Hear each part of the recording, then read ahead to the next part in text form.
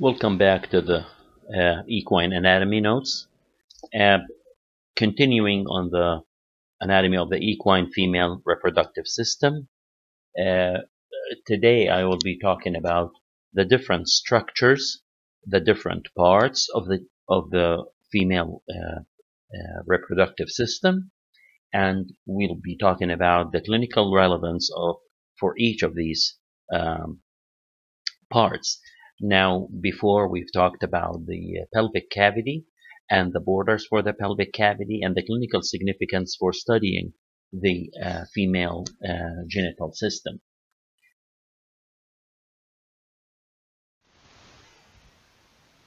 So we finished the significance last time, and we finished the structures of the pelvic cavity, and we mentioned that the rectum is located dorsally.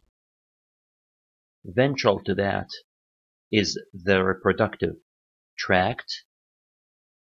Ventral to that is the bladder. All of these are located retroperitoneally, meaning that they are not included in the peritoneal cavity. They are not covered with the peritoneum. And we mentioned a number of procedures that actually can work to our advantage in that situation, mainly the transvaginal colpotomy. Now, I would like to mention that with regards to the bladder is also located in the pelvic cavity. However, in the newborn, the bladder is located in the abdominal cavity. And sometimes the urachus, which basically developmentally come with the umbilicus, the hepatic vessels, sometimes the urachus does not close when the foal is born. The bladder remains in the abdominal cavity for a while, and then the urachus is basically remain open. So you will see urine coming out of the umbilical opening. This case is called patent ductus urachus or patent urachus. And this can be fixed surgically. We'll talk about that later. But I thought I'll mention that since the bladder did not have enough chance last lecture to be mentioned. Now, in this lecture, we'll talk about the individual structures that form the reproductive system in the female, and I will talk about each one of them, and then we'll talk about the clinical significance for each of them. Okay, we have the ovaries, we have the oviduct. So we have the ovaries, we have the oviduct, we then have the uterus, uterine horns, and the body, and then we will have the cervix, the vagina, the vestibule, and then the vulva.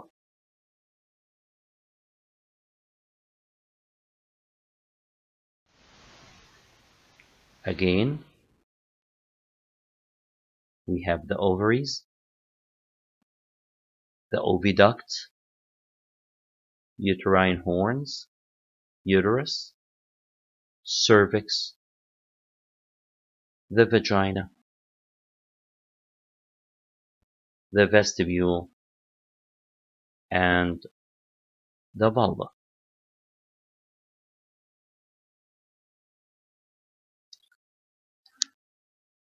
please pay attention to the junction between the vestibule, this is the vestibule, and this is the vagina. The junction between the vestibule and the vagina contains two important things that I would like for you to remember. One is the opening for the urethra, and that makes bladder catheterization very easy in mares, number one. And number two is this transverse fold, or the remnants of the hymen. Transverse fold, or the remnant of the hymen. Now, this structure we will utilize later on to treat a case that sometimes happen. We call that case urine pooling. Sometimes urine backflows from the vestibule to the vagina to the cervix and gets into the uterus. We want to prevent that, so we stretch a little the transverse fold and we suture it to the floor of the vestibule, so the direction of the urine will go in the back direction toward the vulva. We'll talk about that later on. So now we will start talking about the very first thing, and that is the ovaries.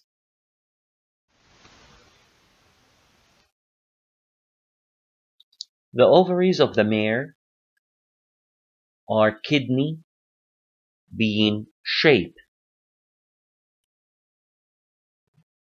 They are both located on both sides of the dorsal abdomen, ventral to the fourth or fifth lumbar vertebra, caudal to the kidneys, and cranioventral to the wings of the ilium, the iliac wings, and they are suspended with the mesoovarium. We'll see how this works now.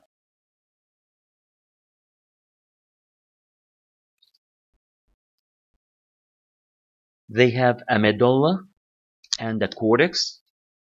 The medulla is toward the outside and the cortex is toward the inside, and there is an ovulation fossa.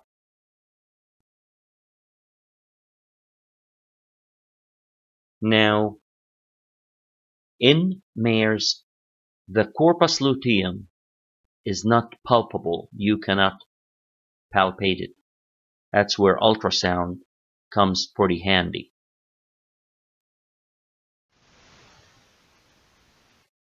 So the ovary is kidney bean shape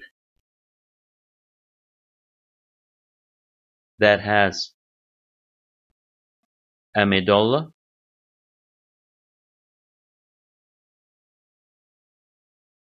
and a cortex and an ovulation fossa.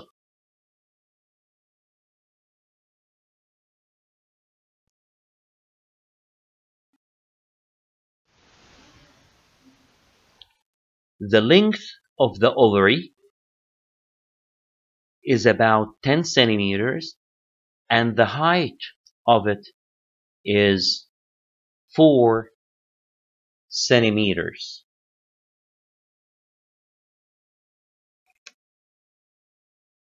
The length of the ovary is 10 centimeters, and the height is 4 centimeters. The ovary is only dorsally attached, so it's free ventrally, only dorsally attached with the mesoovarium.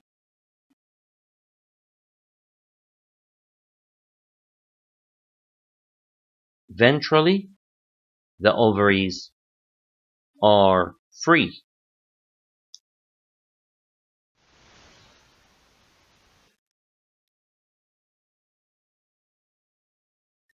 It's located, as I mentioned earlier, ventral to the fourth or fifth lumbar vertebra, caudal to the kidneys, and only attached dorsally by the mesoovarium.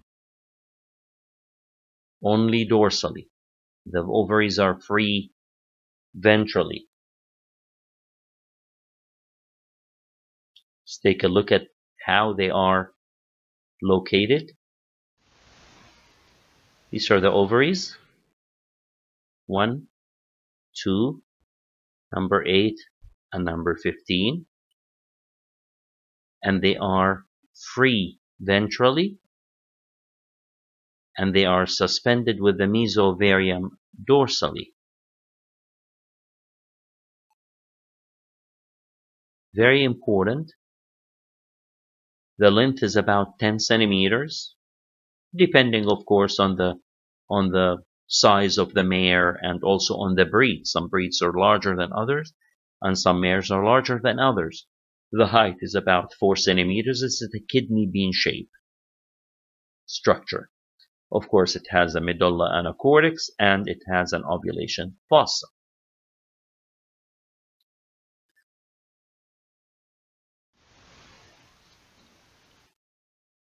Best palpated with rectally, and then for pregnancy diagnosis to see the corpus luteum, ultrasound is the method of choice for this. You can see how the probe is touching or the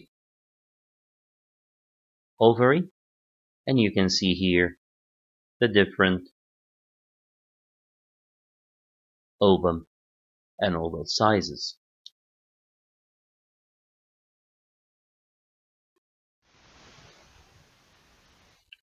Sometimes the ovaries encounter a number of tumors, one of which is called granulosa cell tumor. Granulosa cell tumor.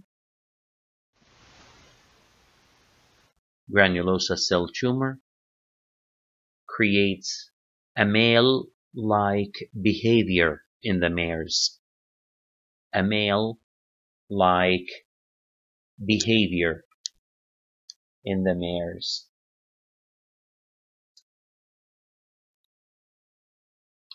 This tumor requires ovariectomy. This tumor requires ovariectomy. And removing the ovaries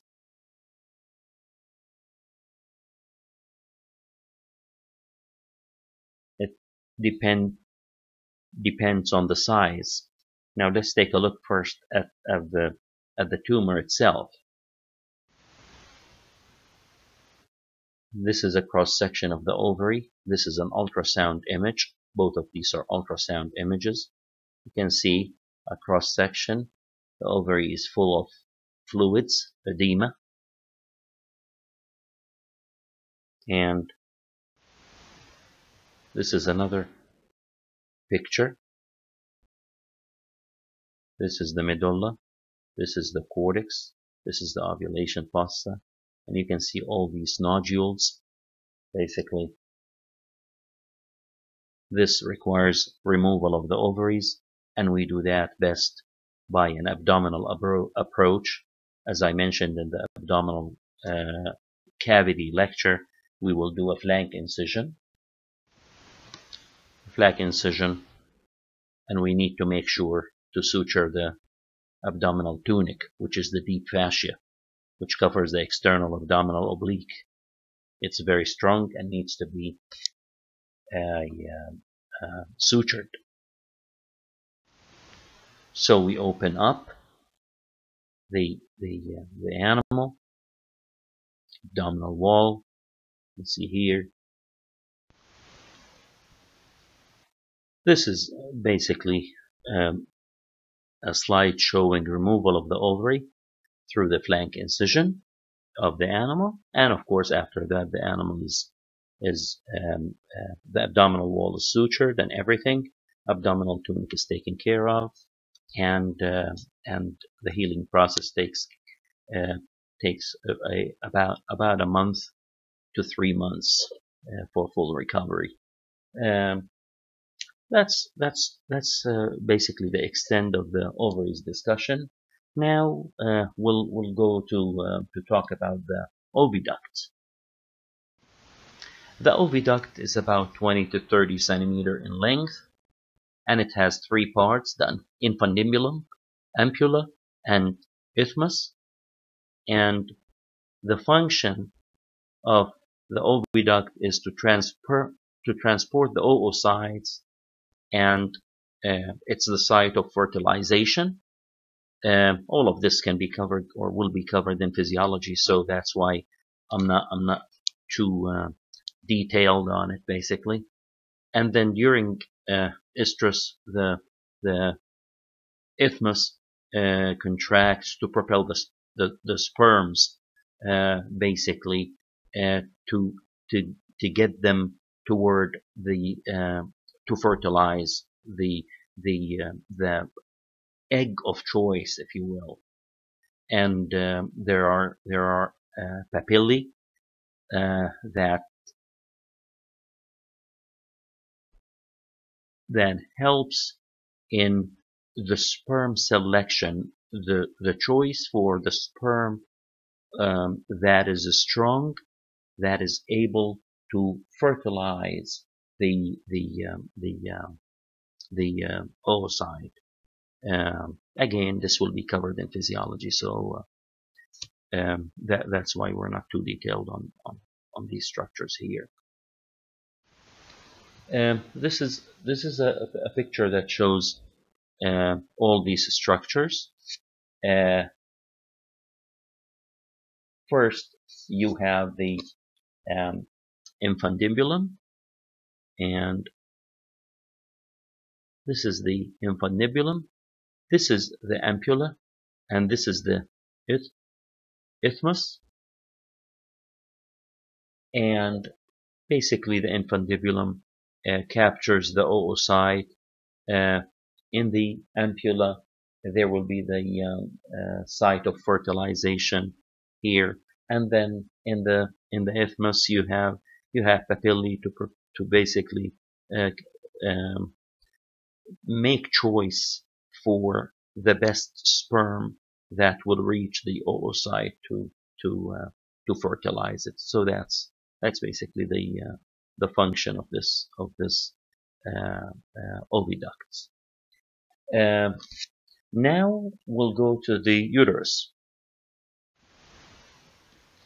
The uterus, two horns and a body, suspended in the pelvic cavity by the broad ligament dorsally, and has three layers: serosa, myometrium, and endometrium. The blood supply is uterine artery, uterine branch of the vaginal artery, and uterine branch of the ovarian artery. The reason why we have to be concerned about the uterine blood supply is because when we have dystocia or difficulty in parturition, or when we have uterine prolapse or ruptures, we have to be very careful about these blood vessels, because they are huge and they can cause death sometimes. Now, with regards to the placenta, it's a diffuse and chorioallantoic. I'm sure histology will cover these these types. So let's take a look at the uterus and how does it look like. This is the uterus, and you can see these are the ovaries here. But this is the uterine horn, and this is the uterine body, basically. Again, it's suspended dorsally with the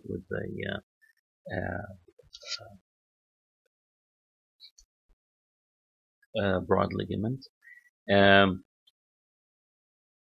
Now, these are the types of blood vessels that I was talking about. If there is any forceful uh, delivery, or the size of the fetus is pretty large compared to the birth canal, these arteries can be ruptured, and that's very important. We have to be very careful about handling these cases. This is the arterial blood supply, pretty pretty heavy, basically. Vaginal artery, uterine branch of the ovarian artery, and uterine branch of the vaginal artery. And the uterine artery itself, very intense blood supply. Um,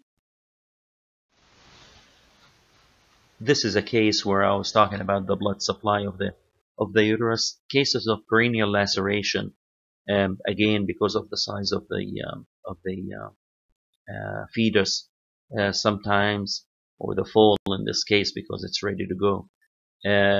Sometimes it ruptures the whole perineal area, and that's pretty serious because sometimes the uterine artery will be injured in this case. This is another case of a rectovaginal fistula that I showed you before. Again, this case is not too bad because of the arteries were not injured, but we have to be very careful. Uh, uh, you know, when we see these cases, the main thing is basically to check for these three arteries.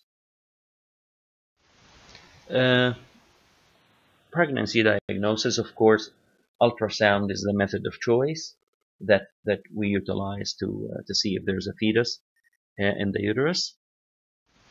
And again, this is the way we put the probe. Now, sometimes you will have clinical cases in the uterus. Sometimes cases like pyometra, or accumulation of pus in the uterus, which of course it's a major surgery, and it requires removal of the ovaries, hysterectomy in mares, and that's done through, of course, a ventral midline ciliotomy through the linea alba. You can see here the suture the uterus, and the layers of the abdominal wall, or we can see them here, and then they're suturing the uterine body, basically. This is the end of which basically they took all the uterus, all the pus inside it, so they'll make sure that this is it's gone. And this is a closure of the abdominal wall. Now, another case is, as I mentioned earlier, the uterine prolapse. This is a case of uterine prolapse, and this is and another one is here too. This is another case of uterine prolapse. Both of these, when you're faced by clinical cases like this, the most important thing is two things. One is to make sure that the uterine artery, the uterine branch of the vaginal artery, and the uterine branch of the ovarian artery are okay and intact, and there's no bleeders. And then to avoid at every cost the infection, nephritis, basically is pretty serious and devastating in this case. Another thing. Uh, Another thing that we see sometimes is cysts, and here this is an endoscopic image of the uterus. There are cysts in them sometimes that basically make it difficult for the for pregnancy to take place. So also these cysts must be removed from the uterus. Uh, Again, I'm going through these cases pretty quickly because you will see these cases in details and when you go to thyrogenology. Now, with regards to the anatomy, there isn't much to say here. This is another application that we utilize the uterus for: antibiotic administration and AI, of course. All of this is done through the uterus. Same thing here. You can see that they're putting a system in the uterus to deliver either lavage or to deliver antibiotics and things like that. This is the system where you insert it through the vagina to the cervix all the way to the uterine body here, and then you start injecting antibiotics or collecting and then putting fluids from another source, basically. So basically, the uterus is a very important structure that needs to be um, handled with care and studied very carefully. The cervix. The cervix is pretty is a pretty thick uh, and palpable structure. So we can palpate this rectally, and it's like very muscular. Now, one of the most important things about the cervix is it creates what we call the mucus plug, a barrier, a mucus barrier to prevent anything from getting inside the uterus from the outside. So this is where the mucus plug is formed. Let's talk about that even more. So the cervix is about 5 to 7 centimeter long and 2 to 5 centimeter wide, thick, palpable muscle. So rectally you can feel it, you can palpate it, and it contracts and it expands. It contracts and it expands. It's very important. Of course, when there's contraction, that means the uterus is not ready to receive anything from the outside world. Expansion is basically when the mare is in heat, in estrus. So basically, the expansion will accommodate the male reproductive organ for during the mating. So that's the importance of the structure. Again, as I mentioned earlier, um, it forms during pregnancy what we call a mucus plug during pregnancy. So if the uterus is, or it has a fertilized ovum in it, a fetus, that means this plug will start to be forming to prevent anything from coming inside. That's basically the extent of the cervix um, for the purpose of this discussion. Now, the vagina uh, is about 15-20 centimeters long, and only the cranial portion is located in the peritoneal cavity. The posterior portion is not located in the peritoneal cavity, so it's retroperitoneal, and that is the area where you need to open dorsally to do the transvaginal approach, colpotomy, or removal of the ovaries. Uh, So 15 to 20 centimeters long. The anterior portion is in the peritoneal cavity. The posterior is retroperitoneal, and there is no glandular structures in the vagina. The thing about it is that it collapses when there is no breeding. It collapses when there is breeding and parturition. It expands. That's the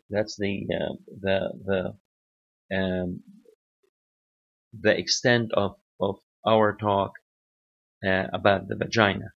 Now, next time I will start talking about